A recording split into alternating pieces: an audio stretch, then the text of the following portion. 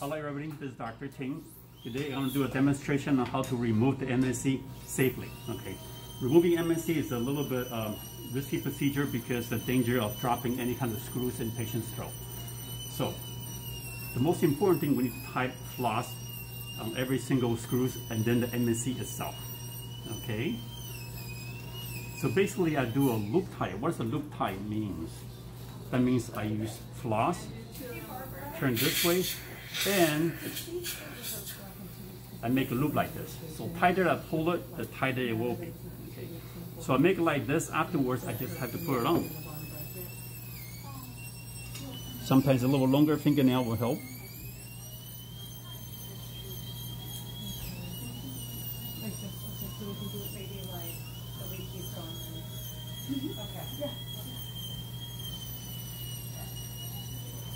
One more time.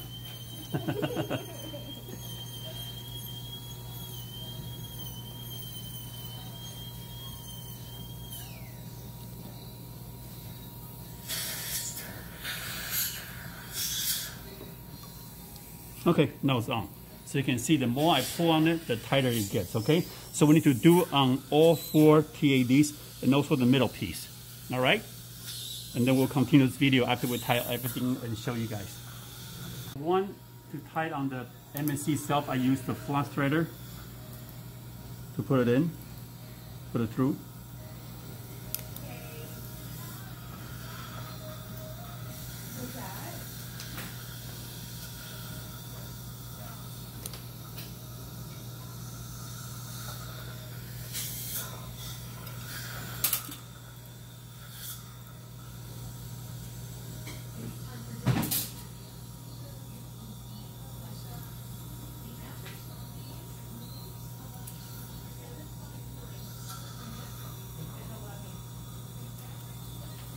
And we need to cut a little piece floss threader.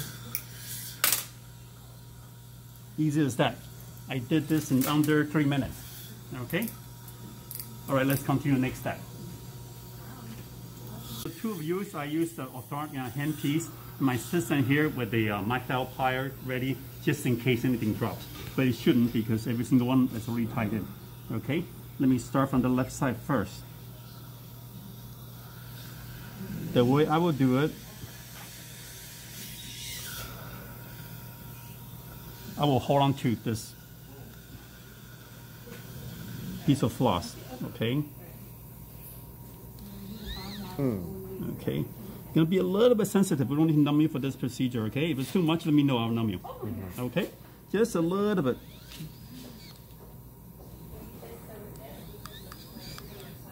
Okay, let me latch on first.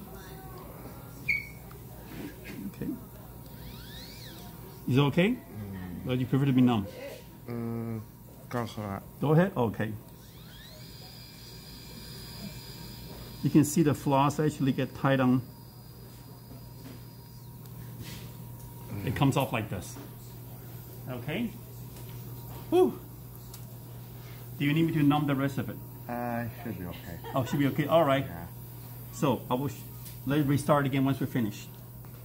Okay, wait for the last piece, last TAD, I have my assistant hang on to the one that tied to the MSE. So, because once I unscrew this one, the whole MSE will come loose. Okay, so someone needs to hold on to the MSE. Okay, I will do it real slow. Okay, if you want me to numb you, let me know.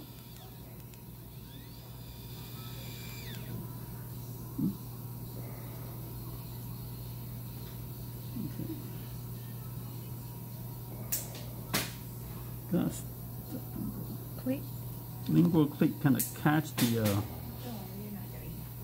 Let's have to cut the lingual cleat.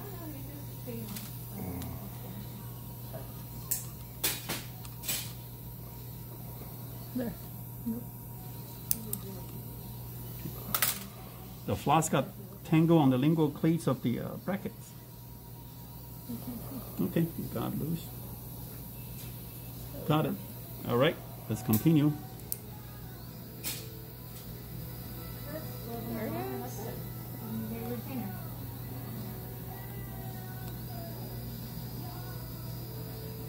Okay, everything's off. That's in.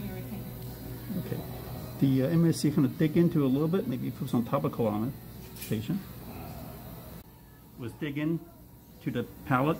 What I use is we can use some endo ice to numb the area.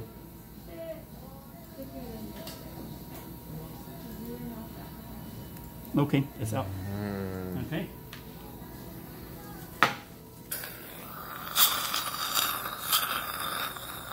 For the removal of MSE procedure, I usually do not anesthetize the patient. Unless if for some adult patient, if the MSE actually dig into the palate, then we may need to anesthetize them slightly or even use endo ice. That's more sufficient enough. Okay. Now, also need to explain to patient after removal of MSE, they will experience a tiny 4 little holes in the palate. They usually heal within a day or two. And shouldn't have any problem. Just avoid blowing the nose. At the same time, avoid using any irritating mouthwash. A lightly salt warm water should do the job pretty well. Okay? Well, thank you for watching.